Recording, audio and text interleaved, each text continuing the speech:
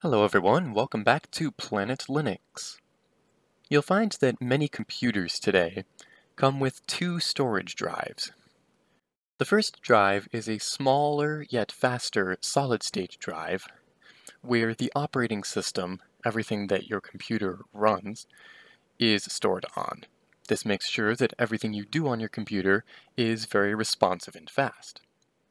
Then there's a second, larger, yet often slower and less expensive, mechanical hard drive. The thinking here is that this drive is a large amount of space where you can store all of your personal files, like documents, games, videos, etc. However, many computers don't come with this set up by default, instead putting all of your files with the operating system on the smaller drive and not utilizing the large one at all. Fortunately, this setup is quite easy to do on Linux, as the majority of your personal files and folders are stored within a home folder. I'll start by showing you how to set this up on a new Linux installation so that the operating system is installed to the smaller SSD and your home folder and all of your files are on the larger storage drive. And then I'll show you what to do if you already have Linux installed on your computer and you want to move all of your existing files over to a larger storage drive. So today I'll be showing this process in Ubuntu, and the process is nearly identical for any distribution based on Ubuntu, such as Linux Mint, Elementary OS, etc. While the process may vary ever so slightly, this guide can also be applied to nearly any other Linux distribution as well. So to get started, when you're installing your Linux distribution, go through the first couple steps of the installer until it asks where you want to install. Make sure that you click Custom, or in the case of Ubuntu here, something else, because we need to manually configure a couple things. Here's the custom partitioning screen that lets us control what gets installed onto which disk. As you can see, we have two disks in this system, SDA, which is approximately 34 gigabytes, and SDB, which is a larger 138 gigabyte disk. What we're going to do is install the operating system onto our smaller disk, and then put all of our personal files onto the larger disk. So we need to create a couple partitions, which are basically blocks of space on the drive. First, we'll locate our smaller disk, where we want the operating system to go, and select the free space. Then we'll click plus to add a new partition. And this first partition is going to be an EFI system partition. This is basically a small amount of space at the beginning of the disk where all of the computer's firmware and system settings are stored. Not every computer needs this, but most computers made in the last 10 years do. And this only needs to be about 500 megabytes. It's very small, it doesn't take up much space. So we'll set this to be 500 megabytes. It will be a primary partition. We want this space to begin using it at the beginning of the disk space. And under Use As, we're going to make this an EFI system partition. Then we'll click OK. And now it shows our first partition that we created here. Now we'll click on the remaining free space after it for this smaller drive, and we'll create another partition. We'll have this use all of the remaining disk space. It's once again a primary partition at the beginning of this available space. For Use As, in most cases, you can use the ext4 file system that's selected here by default. If you know what you're doing, you can use the btrfs file system or some of the others here, as there are advantages and disadvantages to each, but for most users, ext4 will work just fine. The most important part here is the mount point. We need to make sure to set the mount point to /. This is the root highest level of the operating system, and all of the system files are located underneath of / or the root. So by setting the mount point to /, this makes sure that everything in the operating system is installed onto this disk. Now, on our second larger disk, we'll select the free space, and this is where we want all of our personal files to go, which in Linux are inside of our home folder. So we'll create a partition in this free space. We'll let it use the entire space of the drive. Again, it's primary at the beginning of the disk space. Again, we'll use the ext4 file system, but we want to make sure to mount this at /home. This makes sure that our home folder is the only thing that goes onto this larger disk. Now, here's our final setup. As you can see, our first disk has the EFI firmware partition and where all of our operating system goes. And then our larger disk here has our home folder where all of our personal files would be. Now, if you're using another distribution besides Ubuntu or anything that's based off of it, like Linux Mint, then you may also need to add a swap partition on your first system disk. This is a small amount of space that is reserved for anything your computer is doing. If it runs low on memory, it will temporarily swap some of the memory over onto your hard disk. Ubuntu doesn't need this, as it creates a temporary file for such things. But if you're using a different distribution besides Ubuntu or Linux Mint, among a few others, you may see something telling you that you need a swap partition. So you would reserve a small amount of space, usually about the amount of RAM or memory that your system has, and create another partition on this smaller disk for swap space. That would simply be marked as swap area here in the partition creator. But for Ubuntu, recent versions of Ubuntu and Linux Mint and anything based off of them, we don't need that. As for where we're putting the bootloader, that's going to go on our main disk where the operating system is installed, which in this case is the smaller one. So from here, we'll make sure to select / for our operating system to install to, here on the smaller disk, and we'll click Install Now and let this continue with its installation.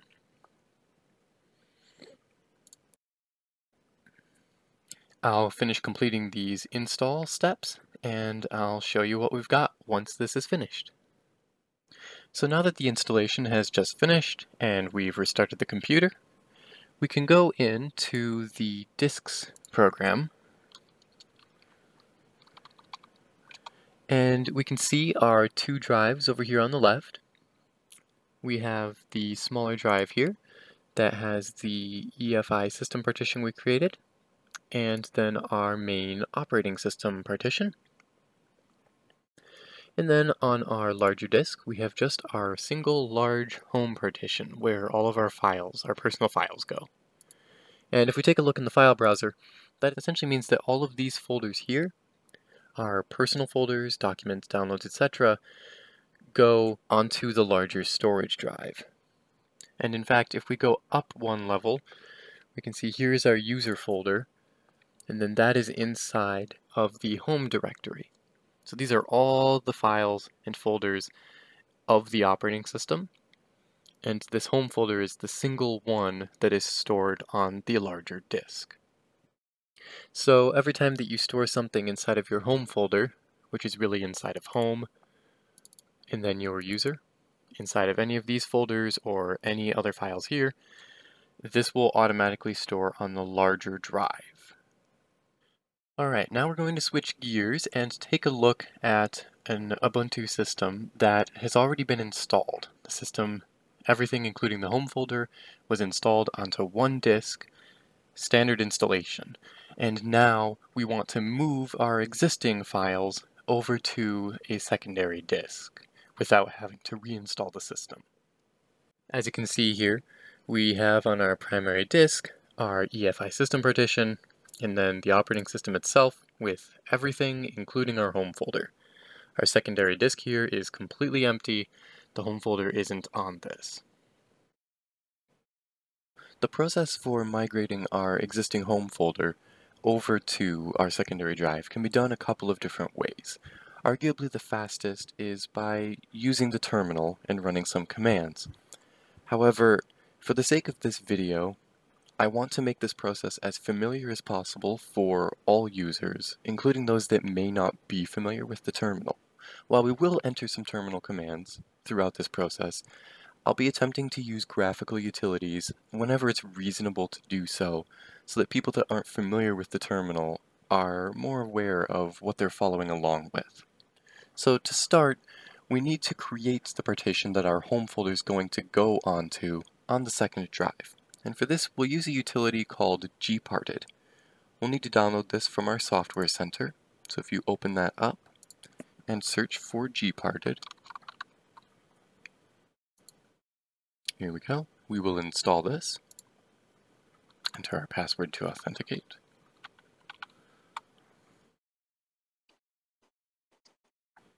Now that this is installed, we will go into our Applications menu and launch gparted.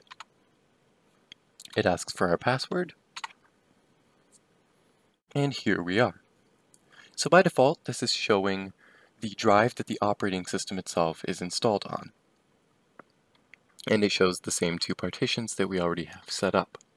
However, we'll go to this drop-down menu at the top right, and here we see our second drive.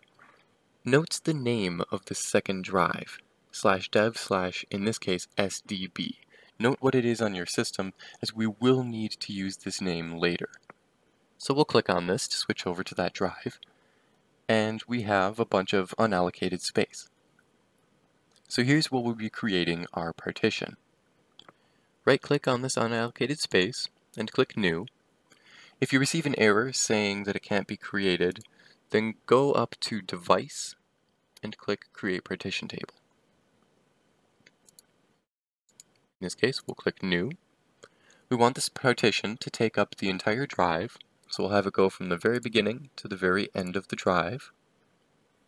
It will be a primary partition, set up as ext4. We really want this to be the same as whatever the operating system is installed as, so by default it would be ext4, but if you installed your Linux distribution with a different file system, you'll want this to match. And then we can set the label to something that represents what we're using it for, such as files or data, and then we'll click Add. Now, it's previewing our changes here, but it hasn't written them to the disk yet. So we'll go up to this green tick mark to apply our changes, and we'll confirm that. And now the partition has actually been created. I will leave this off to the side for now, as we won't need it for a little while. And the next thing we're going to need to do is mount that partition that we just created onto the system so that we can work with it. For this, we will need to use the terminal, which you can either open from your Applications menu, or in most distributions you can press Ctrl-Alt-T or the super key plus T to open it. By mounting the drive, we are essentially placing the contents of that drive in a certain location on the system so that we can access it. For the sake of this, if we take a look in our file browser, there is a location on the root of our system called MNT.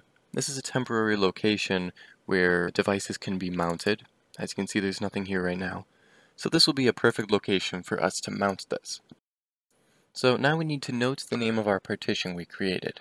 It's /dev/sdb1. That means it's the first partition on our device, SDB. So we're going to enter this command, sudo, which stands for superuser_do, because we need administrative privileges to do this, and then mount, and then the name of the partition, /dev/sdb1, space, and then the location we want to mount it. In this case, the MNT folder under the root of the system, so /MNT. Press enter, and enter your password if it prompts. And now it's mounted the drive. So now, we need to copy the contents of our existing home directory over to this new location where we've mounted the new drive. While you could do this through the graphical file manager, you would have to open it with root administrative privileges, so it's just easier to do here while we're here in the terminal. So to do this, we're going to use the cp or copy command. So again, we'll use sudo to do it with administrative rights, cp for copy, and then we're going to put a dash and then rp. This defines two specific options for the copy command that makes sure it runs recursively, meaning it does all files and folders underneath of the point we specify, and P is to preserve all folder and file structures. And we'll put a space, and we'll say what we want to copy, which is our /home /*, which means everything else underneath of our home folder, space, and then where we want it to go, which is /mnt, where we just mounted our larger drive. We'll press enter, and now that's completed. Now if we go into our file manager, and we go to our main root computer, into our mount folder, we now see that we have all of the contents of our home folder in here.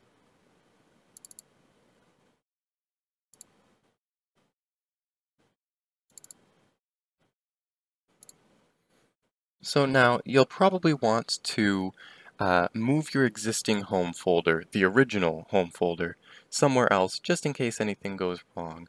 Then you have it saved in a backup location in case you need to refer to it again. To do this, we will move our home folder to a new folder we create called Home1. You can name it whatever you'd like though, something that you recognize as your previous home folder. So we're going to do the move command, mv, space, our home folder, /home. We're going to move it to a new folder under the root of our directory, so /, and we're going to call it home1. You can name this whatever you'd like. Of course, need to do that with sudo. There we go. And now we need to make a new home directory to replace the one that we just moved.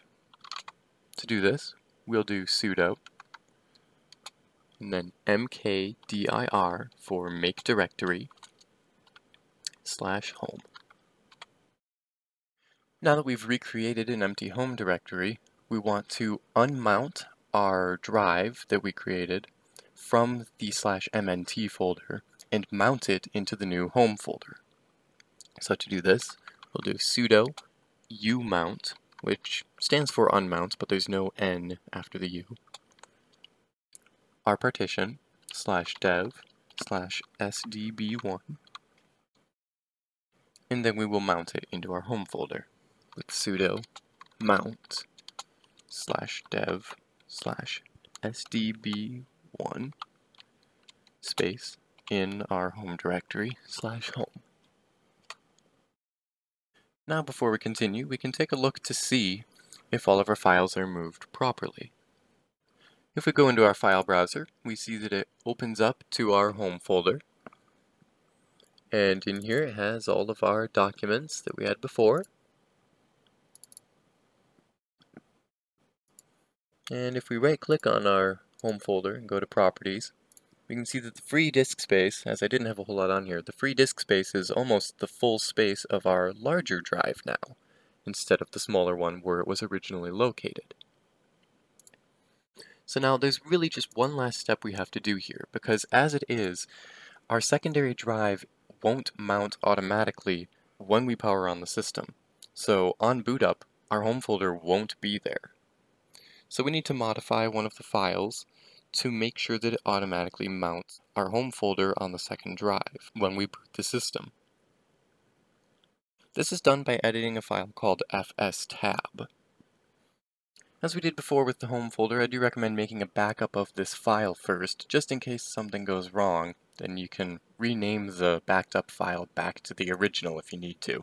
So to do this, we'll do sudo cp to copy a file, and the file is located under the root of the system, so / in the etc folder / and it's called fstab.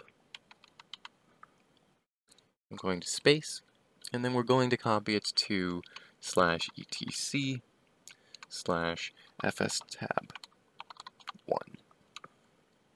So this will make a copy of the file called fstab1. Now we're going to edit that file. You could do this in your text editor of choice. For example, Ubuntu, the default text editor is called gedit.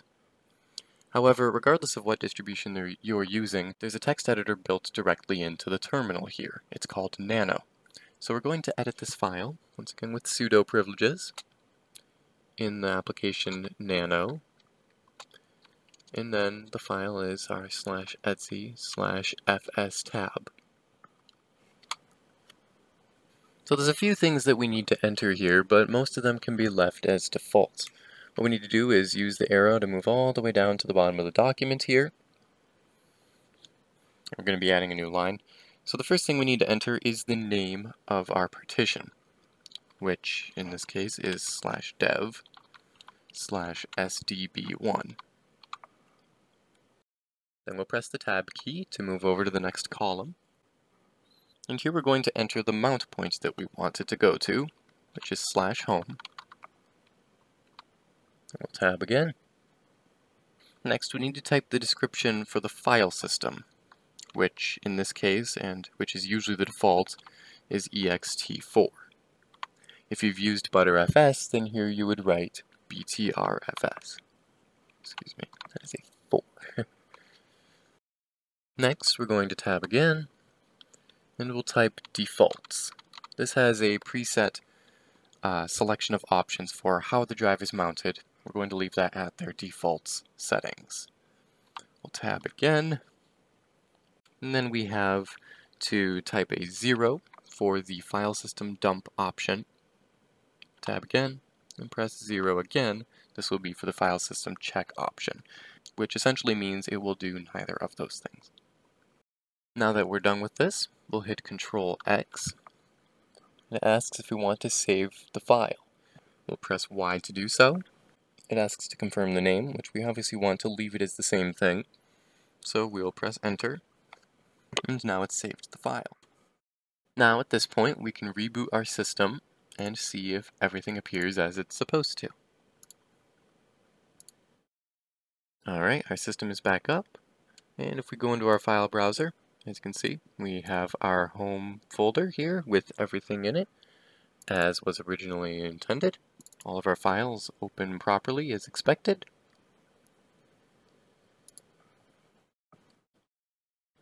And again, if we go into properties for our home folder, we'll see that it is on the larger of the disks. So that just about wraps things up. If you have any concerns or questions, feel free to write them in the video comments, as I do make a point to read all of those and reply to as many as possible. If you've enjoyed this video and found it helpful, I'd appreciate if you give it a thumbs up. Also, if you want to stay up to date with all the latest content that I'm posting, consider subscribing to the channel and mark the notification bell. Also, be sure to follow me on Twitter @PlanetLinux98. I hope you've enjoyed, and I look forward to seeing you in the next one.